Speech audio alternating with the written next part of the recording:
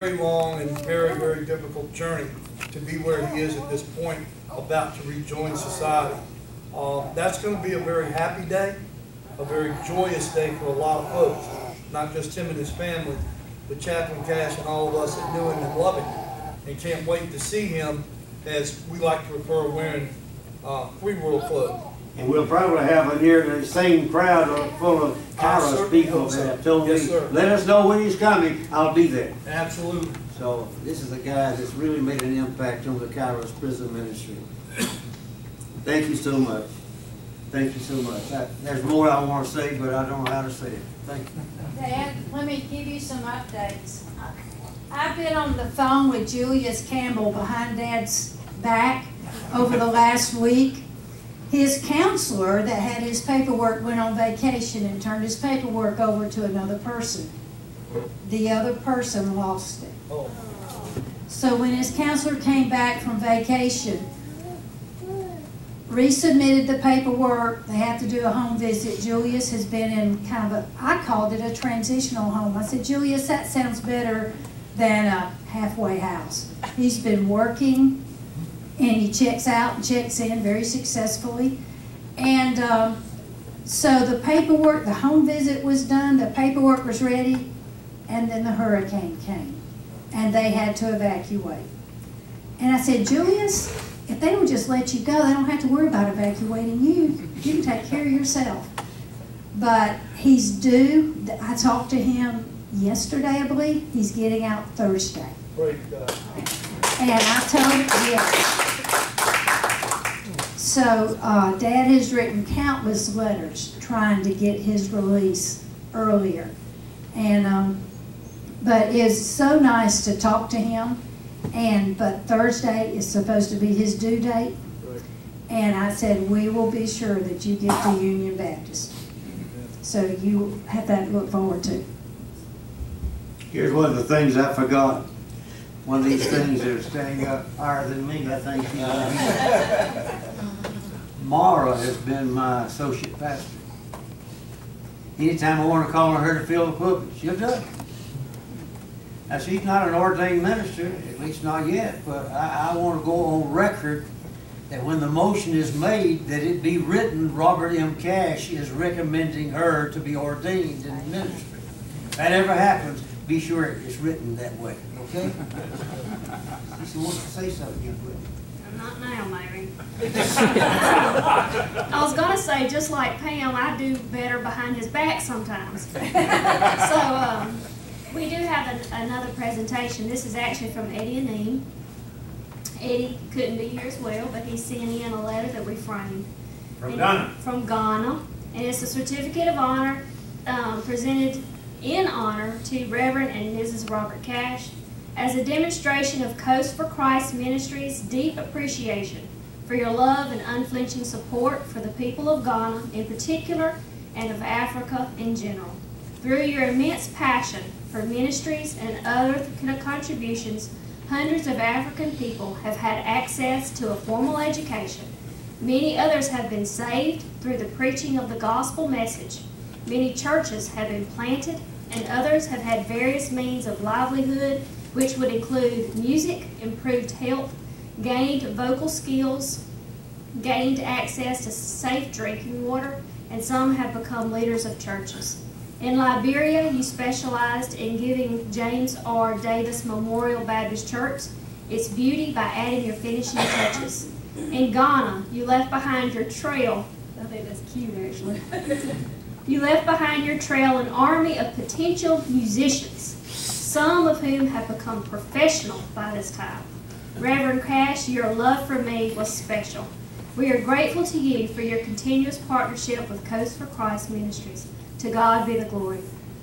May the Lord who called you to reach people for Christ, including those in Ghana, and for that matter, Africans, for Him, bless and keep you and your family. We salute you, comrade in the vineyard, dated on this first day of September, in the year of our Lord and Savior Jesus Christ, 2019. Reverend Edward John Anine, Ph.D., Founder, Chief Executive Officer. Thank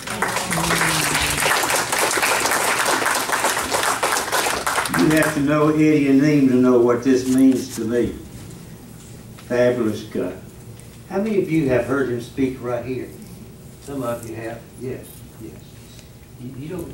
This guy rubs off on people.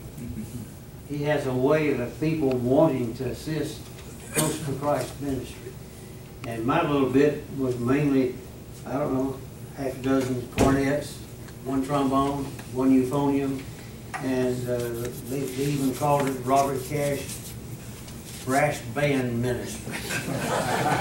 Everything they start, they add ministry to it. So they had 7 or 8 different types of ministries. So we appreciate it so much.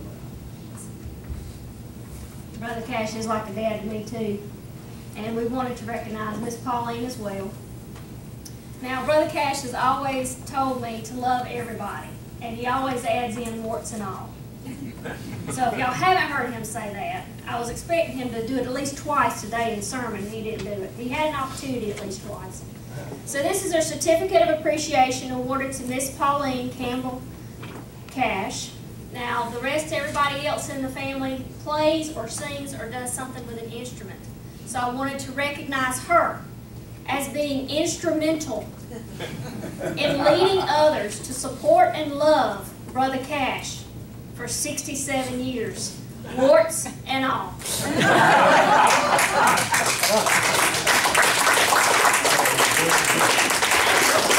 And because she is in her own standing a knockout, we got her a knockout rose.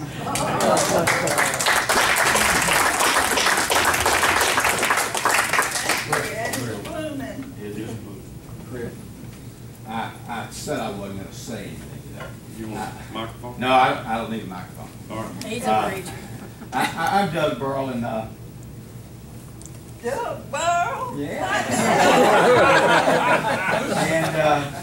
And about 62 years ago, maybe a little more than that, maybe a little less than that, about 59 years ago, God reached down and touched me.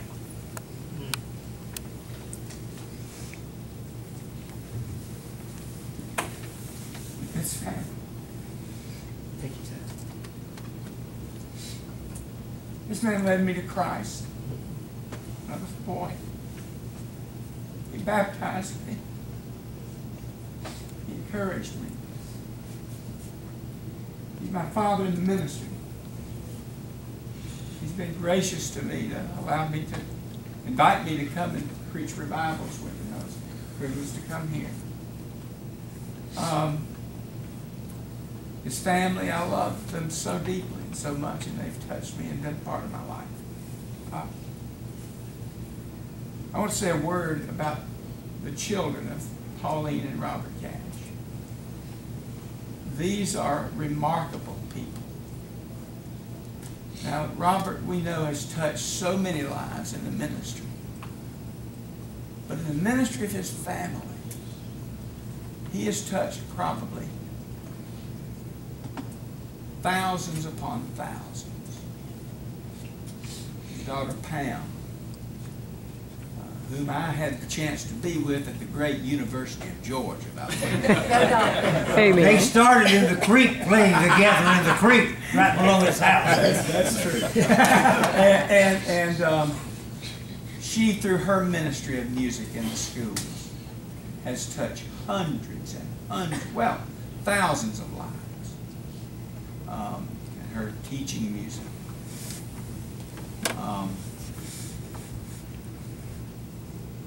You know, I just can't say enough about how much she has influenced people. And how many people have been touched by Pauline and Robert through her. And Sheila. How many children, Sheila, you must know somewhere how many children came through your choruses and classrooms.